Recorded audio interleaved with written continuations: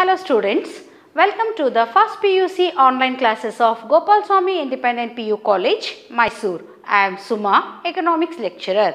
In our previous session, we started the lesson of Introduction to Statistics for Economics under Part A. So, in continuation with that lesson, let us discuss few more topics related to the same lesson.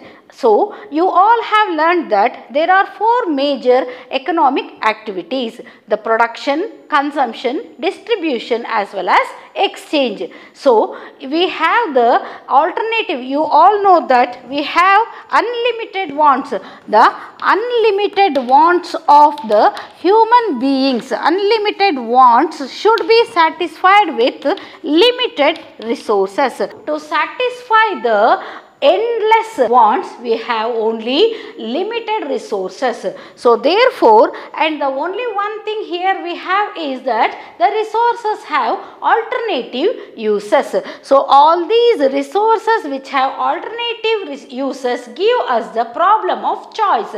So how to choose the goods? This is the major problem of an economy. So how to choose? The problem of choice has arisen because of the availability of the alternate uses of the same resources. Therefore, it is decided by the need of the hour. So, what is there? What is the need of that present time? And availability of the goods. When you go for a market for buying a particular product, and if that particular product is not available, then you think of alternative products which give you the same utility. And as well as we also think about the availability of the means. If only my pocket permits me, then only I think of buying those commodities. If my means are scarce, then I am not going to satisfy those ends. ನನ್ನಲ್ಲಿ ಹಣದ ಕೊರತೆ ಇದ್ದರೆ ನಾನು ನನ್ನ ಎಷ್ಟೋ ಅಗತ್ಯಗಳನ್ನು ಮುಂದೂಡ್ತೇನೆ ಅಥವಾ ನಾನು ಅವುಗಳನ್ನು ಪೂರೈಸಿಕೊಳ್ಳೋದೇ ಇಲ್ಲ. ಅಂದರೆ ನಮ್ಮಲ್ಲಿ ಯಾವಾಗ ಆಯ್ಕೆಯ ಸಮಸ್ಯೆ ಉಂಟಾಗತ್ತೆ ಅಂತ ಹೇಳಿದ್ರೆ, ನಮ್ಮಲ್ಲಿ ಆದಾಯದ ಕೊರತೆ ಇದ್ದಾಗ ಅಥವಾ ನಮ್ಮಲ್ಲಿ ಬೇಕಾದ ಪದಾರ್ಥವನ್ನು ಕೊಳ್ಳೋದಕ್ಕೆ ಬೇಕಾದಷ್ಟು ಆದಾಯ ನನ್ನಲ್ಲಿ ಇಲ್ಲದೆ ಇದ್ದಾಗ, ನಾನು ಯಾವ ಒಂದು ಪದಾರ್ಥಗಳು ನನ್ನ ಆದಾಯಕ್ಕೆ ತಕ್ಕಂತೆ ಲಭ್ಯ ಇದೆಯೋ ಅದರಲ್ಲಿ ನಾನು ಆಯ್ಕೆ ಮಾಡಿಕೊಳ್ಬೇಕಾದಂಥ ಅನಿವಾರ್ಯತೆ ಉಂಟಾಗತ್ತೆ. ಹಾಗಾಗಿ ನಾನು ಆಯ್ಕೆಯ ಸಮಸ್ಯೆಯನ್ನು ನಾನು ಎದುರಿಸಬೇಕಾದ್ರೆ ಆದಷ್ಟು ರೀತಿಯಲ್ಲಿ ನಾನು ಹಣವನ್ನು ಕೂಡಿಟ್ಕೊಂಡೇ ಹೋಗಿರಬೇಕು. ಮಾರುಕಟ್ಟೆಗೆ ಹೋಗಬೇಕಾದ್ರೆ ನಮ್ಮ ಒಂದು ಅಂದಾಜಿಗೆ ತಕ್ಕ ಹಾಗೆ ಪದಾರ್ಥಗಳು ಸಿಗುತ್ತವೆ ಅನ್ನೋ ಯಾವುದೇ ಒಂದು ನಿಖರತೆಯೂ ಇರೋದಿಲ್ಲ. ಆದ್ದರಿಂದ ಒಂದು ವೇಳೆ ಪದಾರ್ಥದ ಬೆಲೆ ಹೆಚ್ಚು ಅಥವಾ ಕಡಿಮೆ ಆಗಬಹುದು. ಅದು ಎರಡನ್ನೂ ಎದುರಿಸೋದಕ್ಕೆ ಬೇಕಾದ ಹಾಗೆ ನಮ್ಮಲ್ಲಿ ಆದಾಯದ ಶಕ್ತಿಯನ್ನು ನಾವು ಅಧಿಕ ಮಾಡಿಕೊಂಡಿರಬೇಕು. So this shows you that if the availability of means are very good, then we think about the availability of the goods also. And even if the goods are available at a higher rate with some additional sophistications, then if my means are well, if the condition of my pocket is good, then I will go for alternate goods also with higher costs. And therefore again at that time we think about the need of the hour. Why is that product required to me? Why should I buy it? What is the need of it? If it is really needed, then I will buy. Otherwise, I will go for saving the same money. So, all these chances are there. For this purpose only, we have the word popularly used in economics called as scarcity.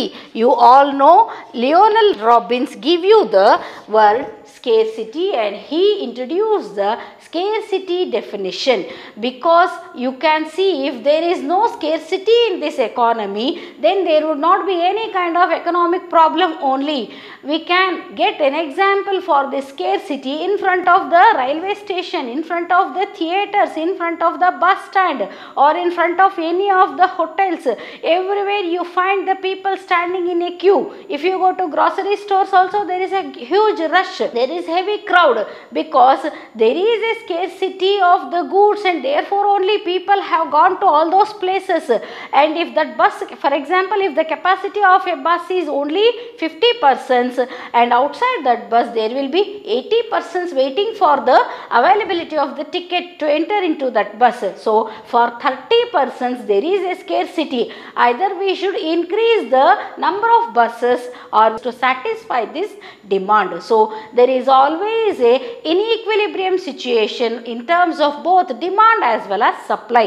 ಯಾವಾಗ ನಮಗೆ ಬೇಡಿಕೆ ಇದೆ ಅದಕ್ಕೆ ತಕ್ಕ ಹಾಗೆ ಪೂರೈಕೆ ಇಲ್ಲ ಅಂದರೆ ಅಲ್ಲಿ ಕೊರತೆ ಉಂಟಾಗುತ್ತೆ. ಆ ಕೊರತೆಯನ್ನು ಪೂರೈಸಬೇಕು ಅಂತಂದರೆ ನಾವು ಬೇಡಿಕೆಯನ್ನು ತಗ್ಗಿಸ್ಕೊಳ್ಬೇಕು, ಇಲ್ಲ ಪೂರೈಕೆಯನ್ನು ಹೆಚ್ಚಿಸ್ಕೊಳ್ಬೇಕು. So this scarcity is the major problem that leads towards all economic problems. As the word of this part A says you that introduction to statistics for economics. In this session, let us understand about what is statistics, how is it making an integral part of economics, what are the uses of statistics to economics. You all know that economical data and facts are presented in a statistical way so that it is comprehensive and precise, which helps even the ordinary layman also to understand. This statistical figures that you see in television, in newspapers, in all kinds of mass media, that they are depicted with the help of diagrams, pictures, and also with different types of. Let us see about the origin of this word statistics. It has derived from the word statista of Latin, which means the political state. So the statistics is a very important part, and you cannot imagine economics without statistics.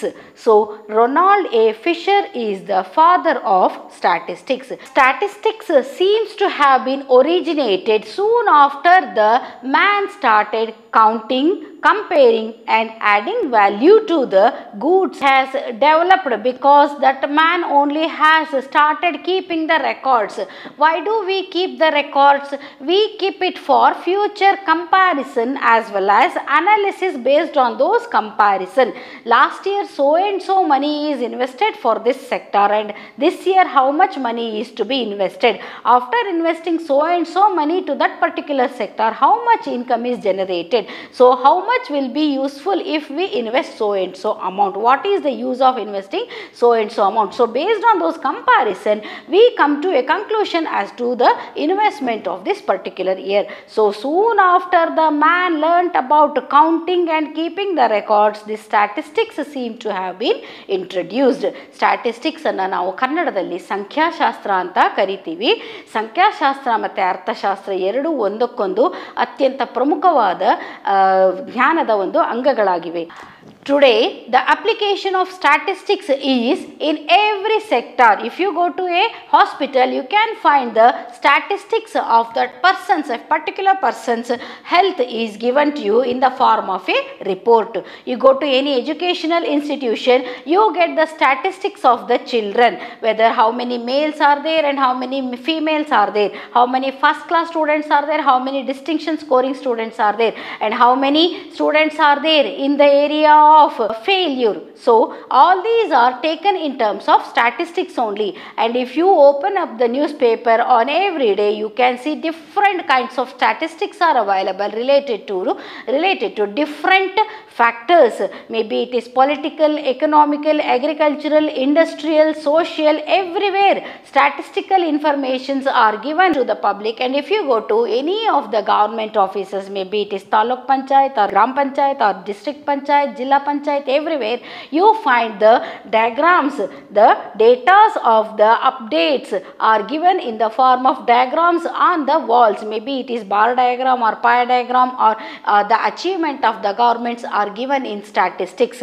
And in major cities or in major circles, you can see the holdings of the achievements of the government in terms of statistics are given. So statistics help the ordinary person also to take decisions related to the happenings in the society. So statistics is of major help in both political decision making as well as general decision making. So let us see about the definitions of statistics. Statistics has been given two types of definitions. The first one is in singular sense as well as the second one is in the plural sense. In singular sense, Bowley said, in singular sense, statistics is defined by Bowley as science of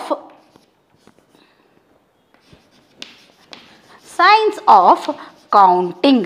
So, according to Bowley, an English statistician, statistics is nothing but the science of counting. When you come to the plural sense, you can see the definition of Horace Sechrist.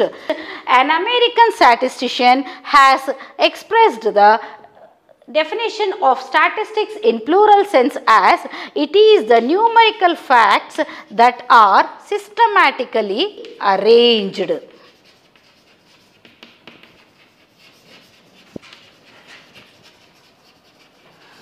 So with this you can understand statistics is the science of collection, presentation, analysis and interpretation of the numerical data. It is the collection of data through different sources. Maybe it is a primary source or a secondary source, and presentation of the data in a chronological form or maybe in the quantitative form or qualitative form or geographical form, and analysis of it. So it is the analysis is made based on the previous performances and interpretation, that is presentation of the numerical data, maybe in the form of a tabulation or maybe in the form of a diagram, pie diagram or bar diagram or anyway, so or anything. So all these involve in statistics. So it is the science of collection of data, presentation of the numerical data and analysis of the same data and interpretation of the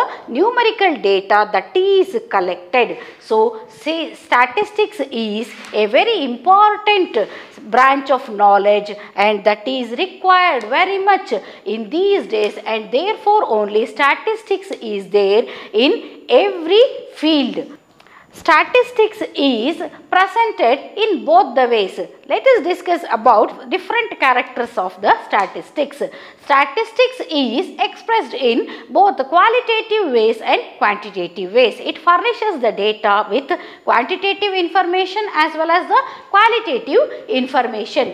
As I said, the statistics involves both qualitative and quantitative information. You can see that in this sentence, that is 100 unskilled men were sent for training. So here the word 100 says you the quantity, and they are unskilled men, the quality of the people who are sent for training. They are unskilled, their quality is shown here, and they are men, not women. So their category is also here. So therefore statistics gives you the information in a precise way. In one sentence, lots of meanings are hidden and lots of information is transferred. So the first and foremost characteristic of the statistics is that it is furnished in both quantitative and qualitative ways. So it is also given, it also gives the results of the economical facts in a precise way which is easily understandable by everyone. The statistical results are expressed both numerically as well as graphically. As I said, there are different types of graphs can be used to present the statistical data. Say one dimensional bar diagram or multiple dimensional bar diagrams or even the pie diagrams. These are all the different types of diagrams that are used to present the statistical data.